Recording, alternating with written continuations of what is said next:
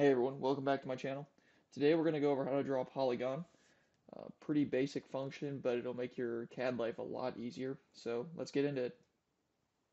Alright, so the first thing we're going to do when we want to draw a polygon is we need to find the polygon. So to find the polygon, we're going to go up to the Draw tab, or the Draw box, underneath the Home tab, and where the rectangle is, there is a little selection arrow that you can click down on.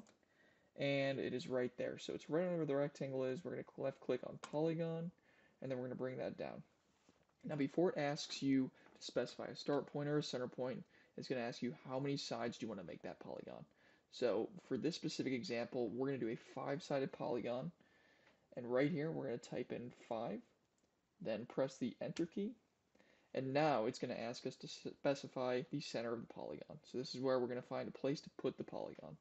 So for this example, we're going to place it right here, left-hand click. Now this next thing is pretty important. You're going to get two options. One's going to be inscribed in a circle. The other one's going to be circumscribed about circle. So the inscribed in a circle means that the polygon will fit inside a specific circle. So when you're giving a radius, the point of each part of the polygon will touch the outer circumference of the circle.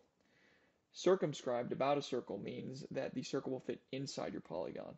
So when that happens, your circle will be tangent to the lines or edges on the polygon. So your edges or lines will go to the radius of the circle. So for this example, we're going to click Inscribed in Circle. And we are going to make that a 20-foot radius. Okay, so as you can see, we have a 20-foot radius polygon right there. And this is a 5-sided polygon or a pentagon. But let's do one where we're circumscribed about the circle, so where the polygon will actually fit outside the circle and the circle will fit inside. So we're going to go back up, left-hand click, bring that over here, and 5 sides, enter. We'll specify the first point there. And again, right down here, we're going to click circumscribed about circle. And then we're going to say 20 feet. So enter. And as you can see, this polygon is a lot, well, not a lot, but it is bigger than the other one. So the bigger one is the circumscribed about circle, and the smaller one is inscribed in the circle. So to kind of give you a field of reference and a kind of understanding of the circle itself, let's move this one back out here. And let's draw a circle with a 20-foot radius.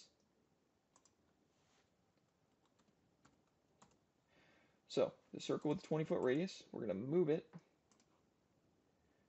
center that, and as you can see, the inscribed in the circle, all the points touch the radius, and the circumscribed about the circle, all of the lines of the polygon are tangent to that circle, and those lines are going to be where your radius falls.